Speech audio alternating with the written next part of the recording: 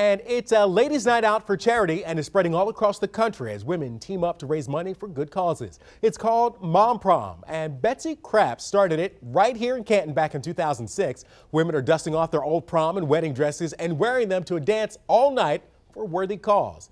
Well, Kraft says that the event focuses on a different charity each year. We've raised money for St. Vincent de Paul. This year we're raising money for Children's Leukemia Foundation of Michigan. We're already set up for next year to raise money for March of Dimes. Mom Prom does not include just moms. It's for all women. The event went viral 8 years ago, and now there are hundreds of Mom Proms around the country. The next Mom Prom locally is in Canton. It's Saturday at Fellows Creek. There's one in Brighton on May 18th to help divorced and displaced women. Tickets are $40, and we'll be talking to Betsy right here in studio in our next hour.